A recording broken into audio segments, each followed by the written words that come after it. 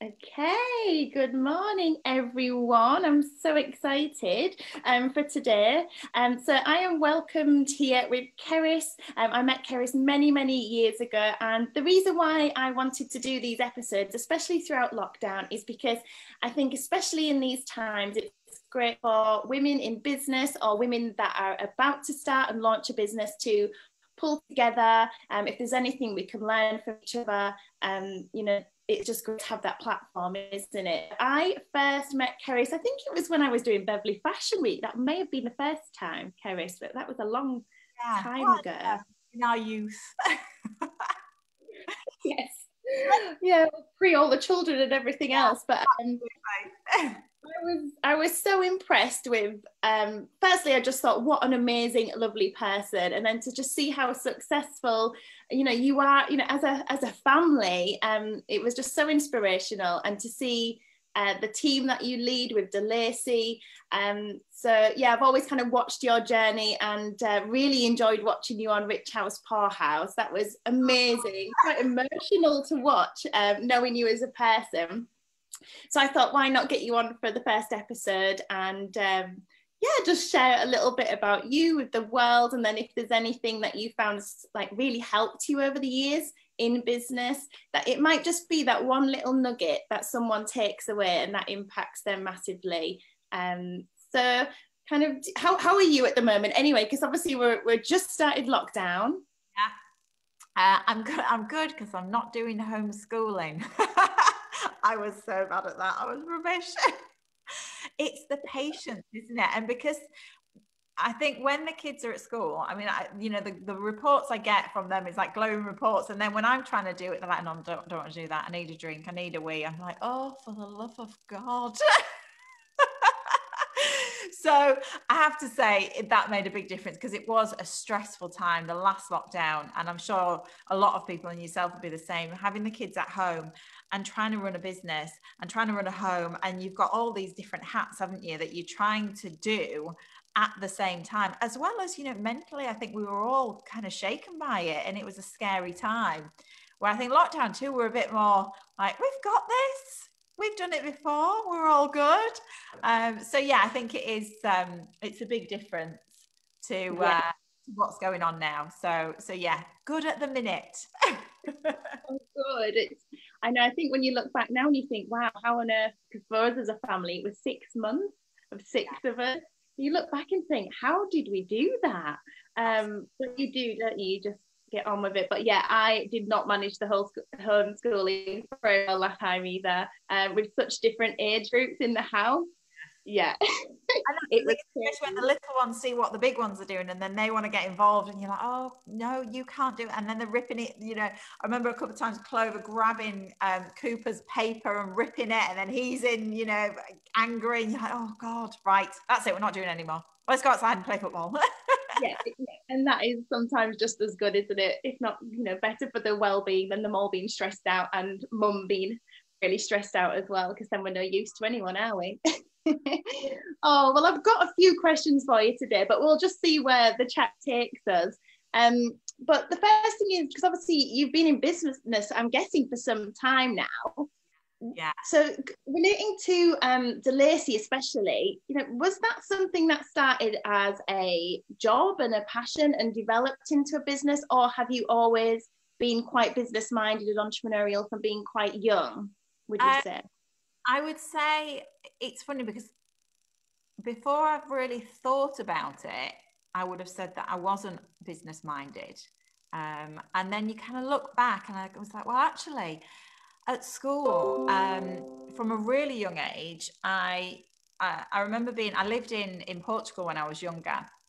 And do you remember back in the day when we had those braids that were in your hair, like the different cotton? Oh yeah, we all loved those, didn't we? And I remember sat watching the people doing it on the, like in the markets and things. And I watched them until I knew how to do it. And then I bought all the stuff, and then I went to school, and I did it at school, and people paid me to do it. And so you kind of go, actually, yeah, I have always had that mindset, because for someone so young, so I'll have been 10, 11, maybe I was about 10 when we moved there. So for a 10-year-old to sort of realize that I could watch someone learn and then make a profit from it, it's funny how it was just, it is obviously in there somewhere, that it's always been a little seed in there that's sort of grown and grown. And then, you know, as time went on, there was always something that I wanted to do where I could sell something or, you know, make some money. And I didn't even, you know, you just think that it's just kids. And then you talk to other people and like, oh, no, we didn't do that. It's like, oh, just me then. So I think it has always been there. And it's funny, isn't it, when you hear stories of really successful businessmen and women, their stories generally start when they're really young. And I had totally really forgotten until you mentioned that. But I remember getting loads of books from my house and setting up a library in the shed, and, like renting them out for 20 pence a time. Like, I think it is something that's in you, isn't it? And you can go and you can work for other people and do jobs, but it's almost like a pulling. I've always felt pulled back to entrepreneurship. Yeah, absolutely. And I don't think, and back then, I suppose it wasn't really named, was it? You know, the word entrepreneur wasn't really used very much.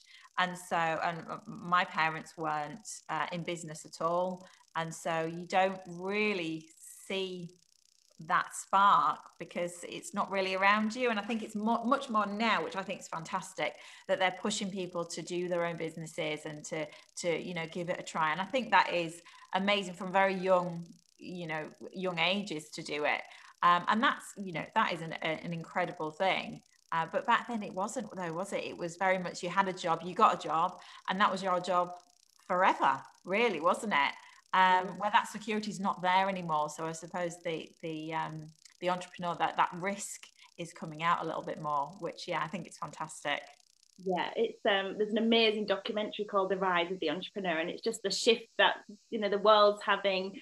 And I think now they're teaching a bit more enterprise in schools. That's great, because I did business studies right up to A level, but never really learned how to consider launching my own business and what that would be. It was more just the logistics and the, you know, the pen to paper type stuff. So yeah, it's nice to see people, you know, being a bit braver, stepping out on a limb and going for it, because, you know, life's too short, isn't it, not to try, you know, what you love. So the next thing I wanted to ask you is, obviously you've had huge success with De Lacy Spa in Beverley. Tell us about the award that you won in March, and how did your team react to the achievement? Well, it was a bit, it's a bit sad really, this story, because we literally, I mean, we did the build up to it, and I remember you apply for it. So people have to vote for you, and then you submit your evidence of why you should win. And it was the case of like, what can I do that's not going to be the same as everyone else? And I think that was my mindset, was everyone's going to write an email and put pictures on of this is why I should win, and you know, and try and explain it. And I thought, as a judge, after so many, that would be quite, that sounds awful this, but it'd be a bit boring, wouldn't it? Because you're just doing the same, you know, reading the same sort of things. So I was like, right, what can we do that is completely different, that will entertain, rather than it being, you know, basically another piece of paper. So we came up with the De Lacy ladies loose women's style. And we sat in a room, and we put questions. We all wrote some questions. There's a few of the staff, and we all put questions into a bowl, and then we picked them out and read the question and answered it. So it was really natural, and it was just us talking about things that we'd done in the past, and it just seemed to be a lot more of a comfortable thing to do. I'm not very good at doing well, I'm great and I should win because I've done this, and I get really uncomfortable with it. And that way it was more of a, well, we did this and you did that and so. So it was more of a flow to it. So that was fantastic. And in fact, I've got my mug here, which I still use, my De Lacy mug, because we were like loose women style, we got our own mugs, which is just brilliant. And then we obviously we went to the awards and they'd put us in the wrong category. So I emailed them about, a week before just to let them know. And didn't hear anything back. So you're like, all right, okay, well, I don't know if they've got it or not got it, but hey ho, it is what it is. And we went and our category and our name was up and we didn't win. And it was like, oh, right, okay, well, that's a bit sad, never mind. And they had actually moved us into the right category, but not taken our name off the other one. So we were all really down on the table and it was like, oh, well, it's a good night and we just got to see it like that, as you do. Come on, we just got to think positive. Yeah. Never mind. There's always next year. And to the point where Phil actually went to the toilet and then they said my name on the thing. And it was like, oh my God, we've won. And it was the biggest one as well. It was the biggest prize of the night, the biggest award of the night. And poor Phil came back from the loo to find us all up on the stage screaming. So yeah, he was like, down. Oh, and you actually got best salon in the UK at the Hair and Beauty Awards, didn't you? Top salon. Yeah. Oh, it was just absolutely amazing. And then the sad part is then we came back obviously like on this complete high, and then within a couple of days we were having a conversation of what we're going to do with the salon, and we're going to have to close because of the virus. And it was a real like, yay, oh my God. And it was a sort of like back to reality. And so we didn't embrace it as much as we could have done, because that should have lasted, quite a long time, that feeling. But unfortunately, it was so quick with everything going on from the, the closing of the salons. Well, it started off obviously with, it was just more and more, it was going to happen. And we were preparing for it so much. And then, we were closed and then we didn't see each other for months and months. So an amazing night and an amazing memory, and it kind of makes it that it was just such a hoo-ha of us being in the wrong one, and then the next thing we were at this low, and then all of a sudden we're winning. So yeah, definitely a roller coaster. Absolutely. Oh, and I bet you're really missing your team, because you seem to have such a team unit going on there, like an amazing group of people. Yeah, absolutely. And they're just fantastic, all of them. And through this whole thing, they've made me cry so much. It's just ridiculous. Because they've just been there, a few times when it's like, well, I'll just go in and do that, whatever it is. And I'm like, well, no, you're not doing it on your own. So you do that, and they've made sure that I've had help, because you take it on as an owner. It's my responsibility. And it's been lovely that people have been happy to go, right, no, I'm going to be there and I will be there to help you and support you, which, for anyone is just a fantastic thing, isn't it? Oh, absolutely. And it obviously, De Lacy is a big part of their life, and they love the business as much as yourself. And obviously with you having such a big team, I'm guessing like leadership is a big part of what you do. Like, would you say you've got a specific leadership style? Is it something that came naturally to you, or is it something you've really had to work on to lead, that big group? Definitely had to work on. I'm not, I wouldn't say I am naturally I know what I want and I know where I want to go. And I guess it's trying to then push that to the full team, that vision. And I think that's sort of the hardest thing that I've had to go through, because it's okay, we've done a lot of, these conferences and, going to see motivational speakers and business ones and all of these different things.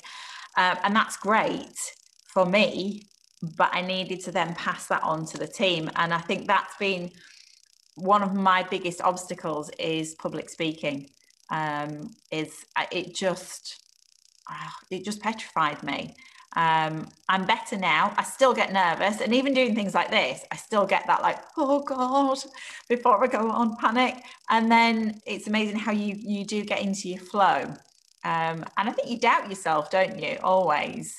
Of this, well, I don't know anything and I'm not going to know the answers. And then someone asks you a question, you're like, well, oh, it's this. And I do know my stuff and I'm okay. So I think that's my biggest thing, was doing it, because I didn't for a long time, because I was so frightened. And then it was like, right, if I want to grow, the only way I'm going to do this is by getting on with it. Just get on with it. And I think that's the best thing you can do. And if you fall flat on your face, then you learn from it and you pick yourself back up and you get on with it again. And most of the time when you're doing something like this, the people who are watching don't want you to fail.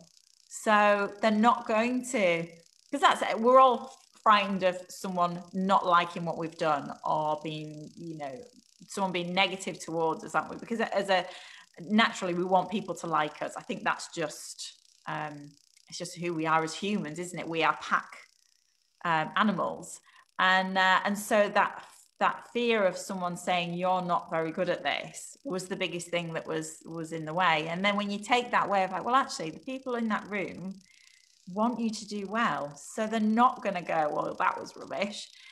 It kind of gives you a bit of fight in you, like, yeah, I can do this. And I did the first one, and I was an emotional wreck before, and I was an emotional wreck for two days after. I just kept crying for some bizarre reason. It was my team. But when you get a room of 20 people, you suddenly go, oh, that's a lot. And I've got to stand here and do this. And then all of a sudden it's like, no, I'm okay. I'm all right with this. So yeah, the more I've done it, the better I've got. I was going to say, it almost becomes such a big thing in your mind, doesn't it? Public speaking. It was one of my biggest fears. Like, even doing my teacher training years ago, if there was a presentation, I just didn't turn up. I just couldn't deal with the anxiety of speaking in front of adults. I could teach children all day long. So I was exactly the same. The first time I had to stand up and train 10 people, I had to leave the room before. I was just, when you feel like you have an out-of-body experience with nerves.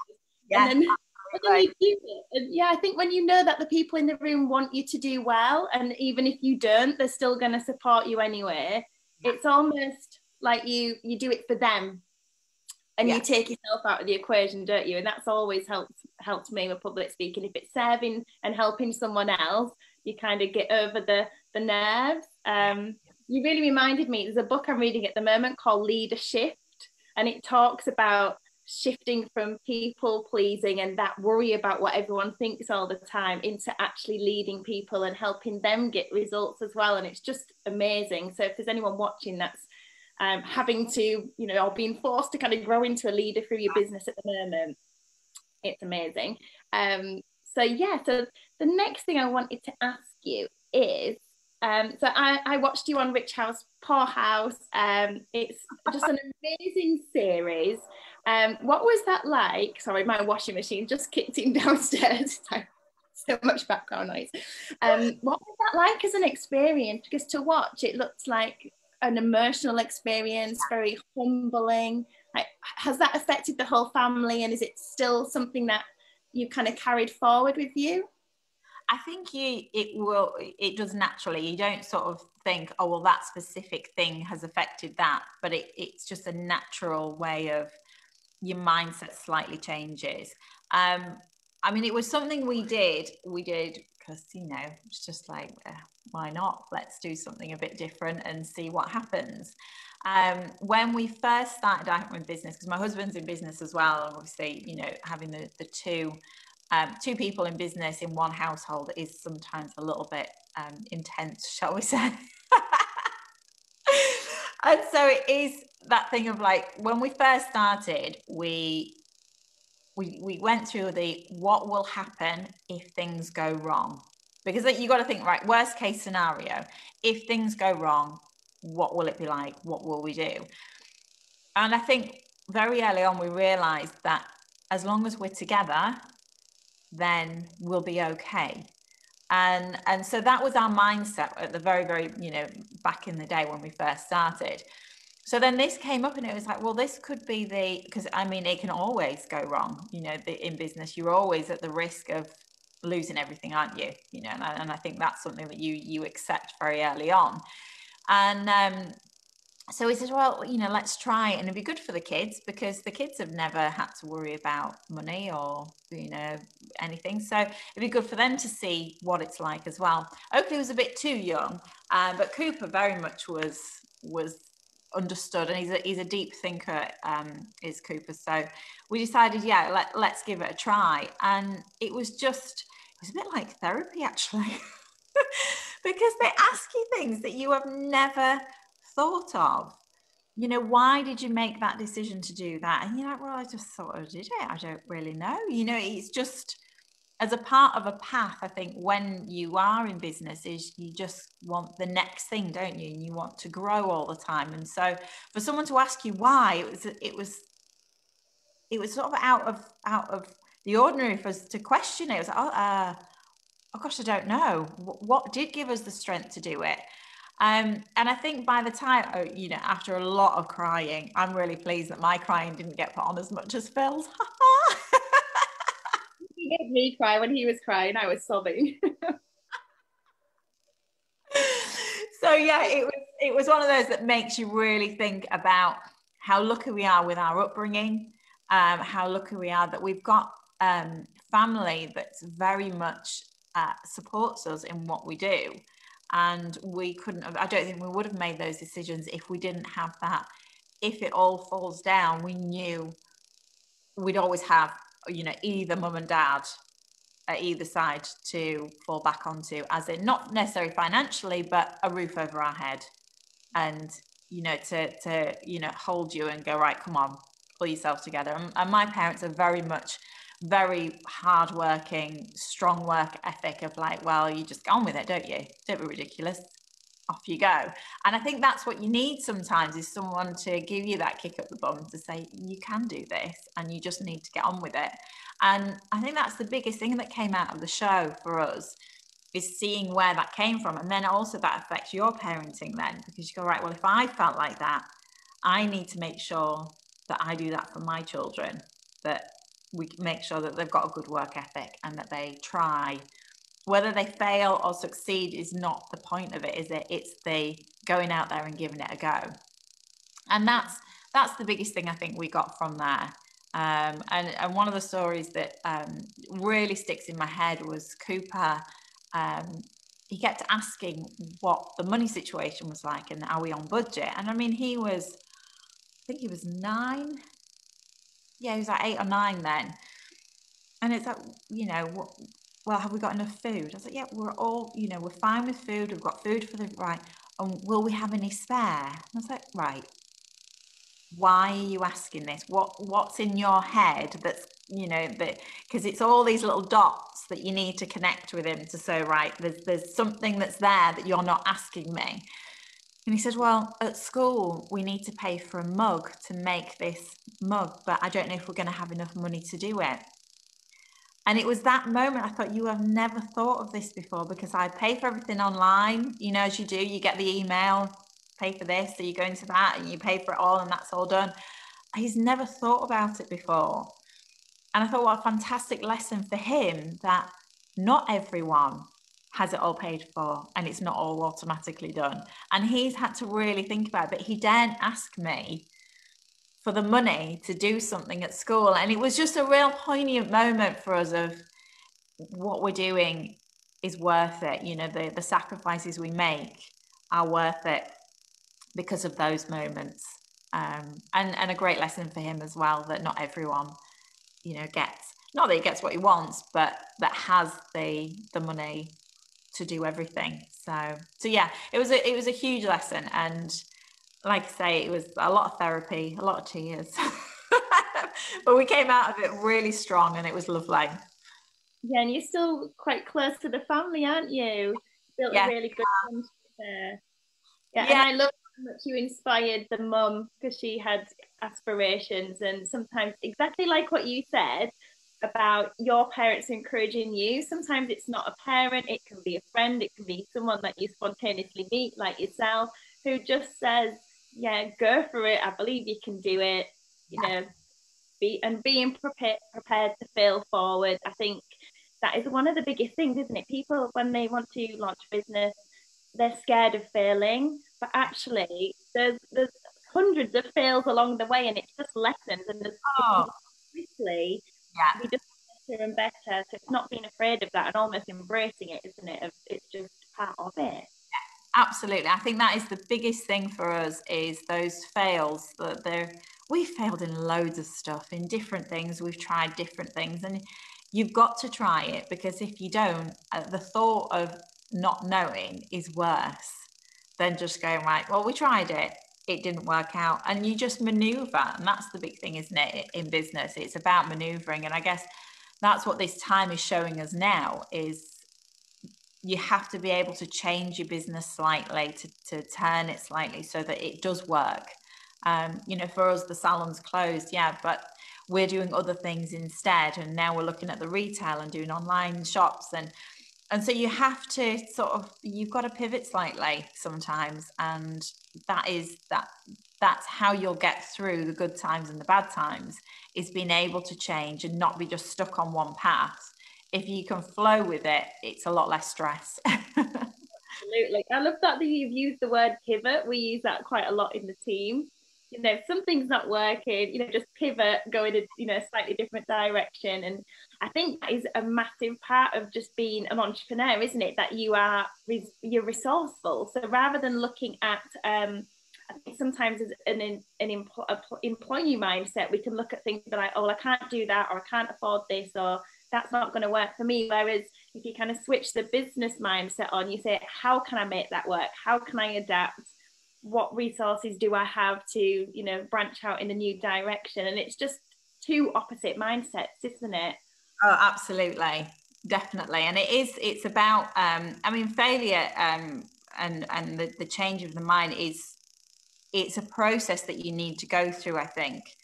It's not something that comes very naturally to people, because when something goes wrong, you automatically go into this, oh God, disappointment, sadness, angry. And what we say in our house is that's okay, but you've only got a limited amount of time to be like that. Otherwise, you're getting on my nerves.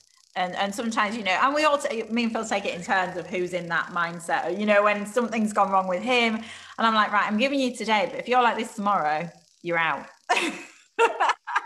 Because you're annoying me now.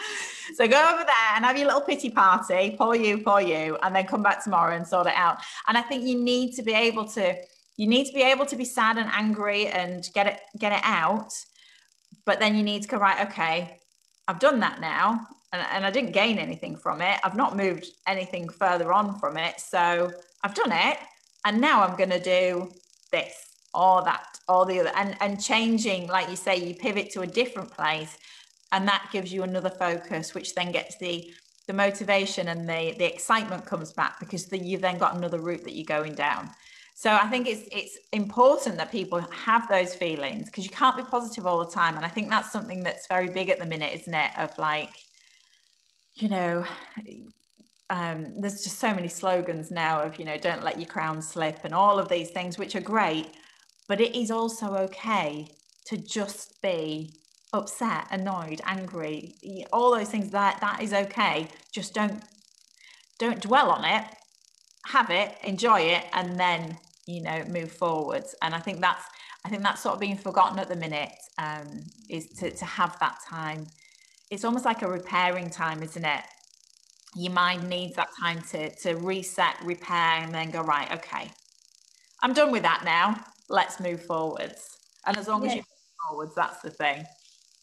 Yeah, it's like bounce back ability, isn't it? But I love that you brought that up. And I was going to ask you, about like self-care and things, like, because I'm massively into that. Obviously, I launched my yoga retreats a couple of years ago, and that was just like a little thing on the side, because I feel like people need to look after themselves and self-care and taking a moment for them. And especially when you're in business and you can have these ideas and things going, and you've got, you know, a bit of an emotional roller coaster, it's important sometimes just to reflect and accept. And you can't have the highs without the lows, can you? So it's almost just taking all of that on. Like, do you have a specific like self-care routine? Like, what do you like to do in your downtime?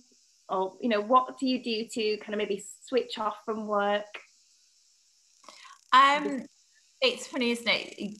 I don't think you ever switch off, ever, never. Because it's always there, isn't it, thinking. But I think it turns from a work to a I guess sort of a pleasure side of it when you're in a good space. We go on holiday a lot, and the reason we go on holidays a lot is because when we're here, you slip back into, oh, well, I'll just bob into work. I'll just do this. I'll just do that. So if we leave the country, not that we can at the minute, it means that you are then switching off. So that is a really big thing for us, is our holidays. And we always said from very early on, we wouldn't work the school holidays. And we are very lucky that we're in that position. We've worked to get to it, but you know, it's a nice place to be. My big thing is on an evening, I don't work on an evening, and I can't. I'll check a few emails, I'll check, say, the appointment book, but as a general, I try not to, because as soon as that little bit sneaks in, then I'll message someone, and then someone messages me, and then I'll just think about, and then my whole night's gone, and then I'm not sleeping on a night because I've switched back on again. So for me, when the kids go to bed, then it's a case of, right, that's it. You know, I'll come downstairs, I'll watch some rubbish TV, you know, and it's just a case of, it's having that time, isn't it? And making sure that that time is there to go, I am not working. And I think as well, and you'll find it, when you're a mum and you're working, it's a really difficult separation of the two. And to be able to say, right, I am not a mum right now, I am working, and vice versa, I think is really important, because I found I was just trying to do everything and just being rubbish at everything, because I'd be reading my emails, but they wanted a drink, and then they'd knock over a drink because I wasn't watching them doing, and then I've just done the email wrong because I was, and you're just like, right, that I can't do. I know women can multitask, but there's a limit. I did that for years thinking, oh, I'll just try and be superwoman and do it all at once. And you just, you're not present in any place, and you're not doing anything particularly well. And I would say for me, it's only really been in the last maybe 2 or 3 years that I've become really disciplined with, you know, this is work time, focus on that. This is now time just to play. This is now time for me to have some self-care, and almost like scheduling it in. Yeah. And for me, it's more like I really have to get that full hour of peace, is to get up earlier in the morning than the kids. Like, I quite like doing that. Some people, it's late in the evening and having that total shut off time. But I think it's having respect for yourself, isn't it? And I would say for anyone starting a business, I see so many people fall into that trap of just trying to do everything at once, especially working from home. You know, I've got 4 kids, so I don't want to be trying to work while they're around and they want. So it's like, no, this is work time, this is mum time, this is me time. And it does make a huge difference, I think, to your relationship with your children as well, because you are there and it's like, right, what we're going to do, what we're going to play, and you want to do things, where when you're trying to work and you sort of putting something in front of them for them to do, and then at the end of the day, you don't feel like you've had that connection with them, because you've not, like you say, you're not present and you're not fully there. And it was a few years ago, we were having some work done at the salon, and it was a plumber, I think it was, and he really snapped. I was really annoyed. He really snapped at me. He's like, "You're so hard to get hold of." I said, "I'm not. If you ring me on my days that I'm in work, and that's it.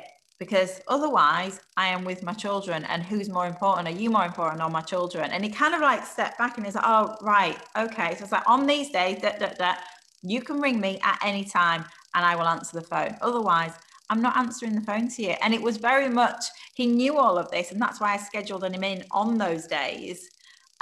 Because you have to have that discipline to say, no, I'm not at everyone's beck and call. And I think that can really easily happen. And especially with a big team as well, where they're just like, "Oh, can I just ask you this? And but that just asking you one person, but I've got 20 people doing that, plus, you know, all the reps and this, that, and the other, it ends up being a lot. So you have to do that. No, I'm not doing that today. And if you want me to do anything, if you want an answer from me, you need to do it on the right day, because otherwise I can't do it. And I think having that strength, and I think it comes with age as well, where you're like, no, I'm not doing it. I'm not. Well, you've got to, people will respect you and your time more. And then they'll also learn from that, watching you, and be like, yeah, actually, maybe I need to be a bit more disciplined and respectful of my time, because it's the most important thing we have, time, isn't it? And using it correctly. And People are that I don't have any notifications on my phone. You know, I've got a lot of team and clients I have to work with, and they're like, I don't want to bother you. I'm like, it's impossible to bother me because I have no notifications on. I'm sat down to do my work, I will give you my full focus and I will get back to you, and I'll get back to you properly. But you know, to have WhatsApp and Facebook and Instagram notifications going off all day, I would literally be sat like this while the kids are. So it's just like, no, you know. And I think it's important. It's really important. Yeah. I love Mrs. Rachel Hollis. I don't know if anyone follows Rachel Hollis. She's like a motivational speaker. And I saw her live, and she said just this one liner, and it was the thing that made me switch how I was operating my business and the kids. And it was just be present where your feet are. So if you're at work, you know, don't be worried about the kids, focus on your work and do the best there. If you're with the kids, just fully immerse yourself in that. And I just thought, I'm just going to remind myself of that all the time. Yeah, that is a brilliant one, actually. I like that. And it is so true, because you end up being half, because you're only half there, half mum or half, you know, business person, work person, or whatever it is that you do. You end up being half of what you should be, and rather than being 100%. Yeah, and mum guilt is the worst, so you don't need any of that extra. Yeah. That's a whole different episode, that one. I was going to say, we'll leave that for another time. So what else did I want to ask you? I think we've covered really about having the balance. Oh, tell me a little bit more, and anyone watching, about your more recent business as well, with the stretch mark oil. What is that? So this is something that started off, obviously, having children. You see things differently, don't you? When you're pregnant, it's just like this whole new world that you live in. And I was very aware of stretch marks. Obviously, I'm in the skincare industry, so stretch marks was not a big thing, but I was very aware of it, of what I could do, how I could, you know, treat and help prevent any stretch marks. And so this started, obviously Cooper's 11 now, of me looking at what products are out there, what's in them, how they work, and it sort of developed. And I have ginormous babies. I'm just huge. When I get pregnant, I'm just ridiculous. Anyway, and so they were all sort of 9-pound babies. And apparently my placenta sat at the back or something, so it meant that I was further out. I don't know if this is what they were telling me. So I was big, and I was trying so hard to say, right, how can I treat my skin? I know a lot of it is genetics. I know a lot of it is, you know, just the way that your skin is. But I do honestly believe that how you treat your skin is so, so important. I've got a dry skin. My parents, my mum has got stretch marks. And so it was like, right, well, technically I should get them. And I didn't. And it was this thing where, you know, when you know things, but you assume everyone else does. And I think we all get this, don't you? It's like, well, obviously it's, you know, whatever. And it was Phil said, so is this like what everyone does, what you do? I was like, I don't really know. I've not thought of it like that. And I really took it for granted what I knew as a therapist and the years that I'd had the experience. So, long story, long entrance to that, was that I was using a body brush, quite a firm body brush, and the Japanese camellia oil.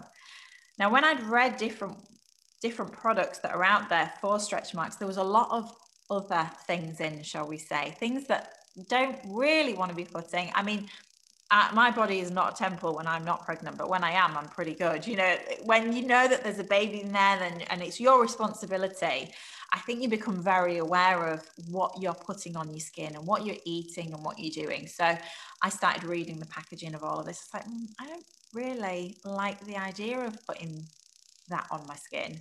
And what is that? And why is that in there? And you start to question it a lot. And I know with your background that that's a big thing, isn't it, of what is actually in the products that you put on your skin.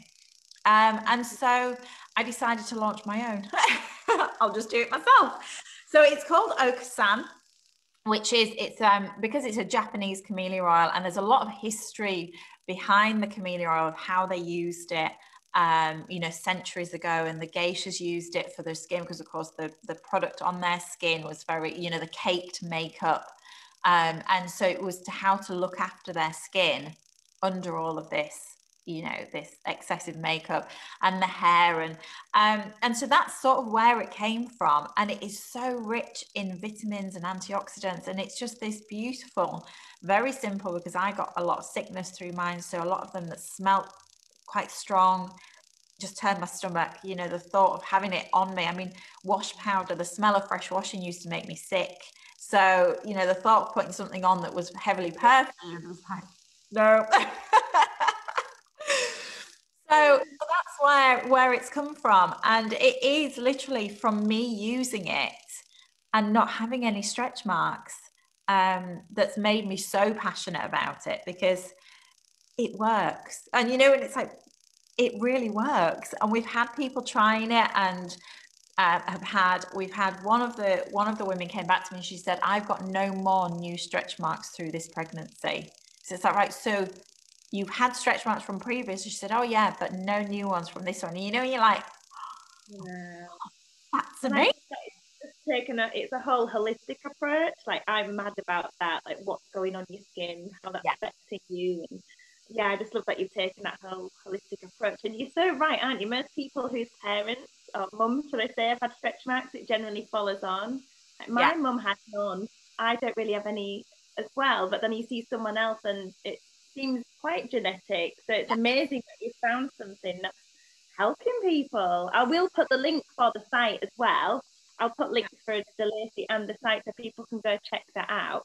But yeah, it sounds so good. And do you get the body brush as well as part of the set? Yeah, so it's a body brush. You need to be using the body brush because that's basically, you want to feed the skin from the inside and also from the outside. So on the inside, if you body brush, it increases circulation. That circulation then feeds the skin. It helps with the collagen. It helps with the elastin. So that's a really big part of it.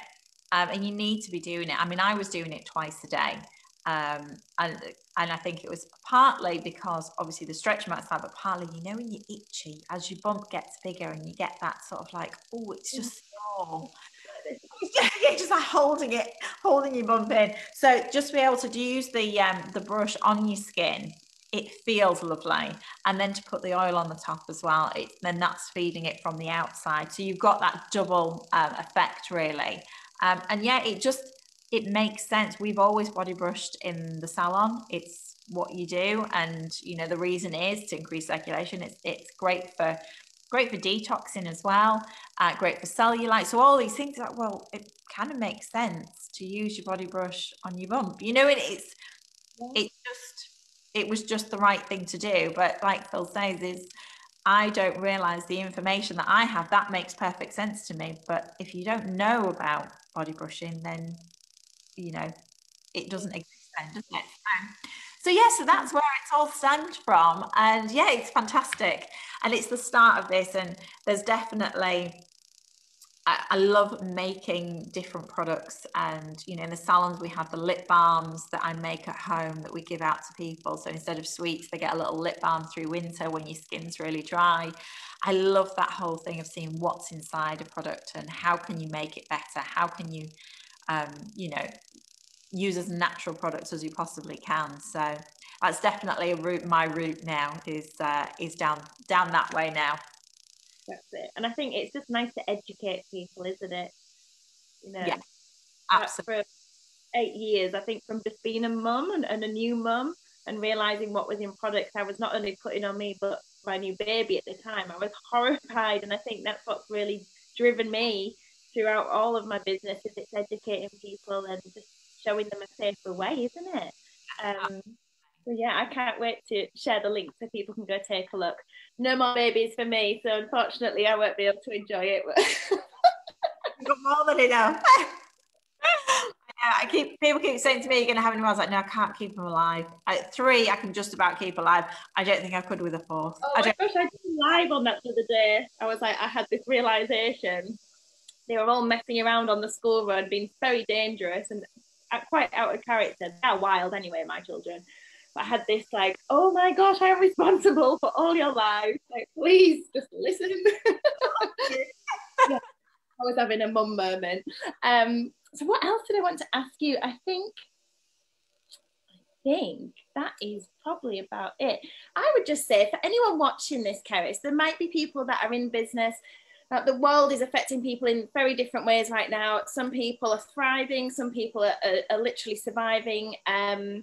But for someone maybe that's thinking about starting a business or they're in those early days, is there anything you could say to them, whether it's ways to support their mindset or just any words of wisdom that might keep them on? Don't do it. No, I'm kidding. Get out while you can. I think it's about the journey, isn't it? And there's no end goal, really, because when you get to that, you want something else. And so there isn't an end goal. There's no matter what stage you get at, when I was, I rented a room and I was like, oh, the thought of having like a little salon of mine would be amazing. And then I got to that and then I'm like, oh, now I want staff. So then you get to that and then it's like, oh, and I want a bigger salon. So then you get to that and it's like, oh, now I want a second salon. And so it's a never ending goal, this it's kind of the holy grail, isn't it? You just keep on going. And I think the biggest thing is you've got to enjoy the journey of it, and the good and the bad. You've got to keep going. And that Monday morning feeling, and you see all of these, oh God, it's Monday again. And I don't get that, because I love the challenge. I love of like, right, what's going to happen this week? Where are we going to be by Friday? What are we going to achieve? Are we not going to achieve it? Because sometimes you go backwards, and that's okay as well. I think the biggest thing, and it's my trait, which Phil laughs at, is I just get on with it. Just do it. Just do it. Stop thinking about it. Stop trying to plan everything, because I think people can overthink and overplan and overdo it, where then they don't ever do it. So I think the biggest thing is, and again, going back to the failure, do it. And then if it's not quite right, change it a bit and do it again. And that's the biggest thing, is just do it, because the more you think about something, the scarier it becomes, and the harder it becomes as well, because we're our own worst enemy, aren't we? We put obstacles in our way that they don't exist. We just think, oh, well, I can't do that because of this and because of that. And some things are valid, don't get me wrong, but a lot of the times it's just us putting that in the way, a reason to not do it. So do it. And if you've enjoyed doing that, if you've enjoyed that path, then stay on it and keep going. And I think that's the biggest thing. So, because I say it to Phil all the time, because he thinks about things a lot, and I'm like, oh God, will you just get on with it? Just do it. Very much a just do it person. It's different personality types, isn't it? And that was amazing, Kerris, just to like say all those words of wisdom off the cuff. It is fear, isn't it? That's the biggest thing. And you can look at it as that false evidence appearing real. I always, if I find myself that I'm really nervous about something and holding myself back, I just think it's not real. Stop making up the story. And I did a post on this last night, actually. It's think about the possibilities and what could go right over what can go wrong. Because, it's just as easy to think positive as it is negative. In fact, I think it takes more energy to think negative, to just kind of focus on what can go right and go for it.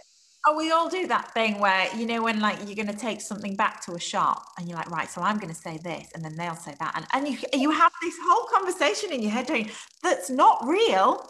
And then you get there and go, oh, right, I want to take this. And you're going like in a mood, because in your head, they've had an argument with you.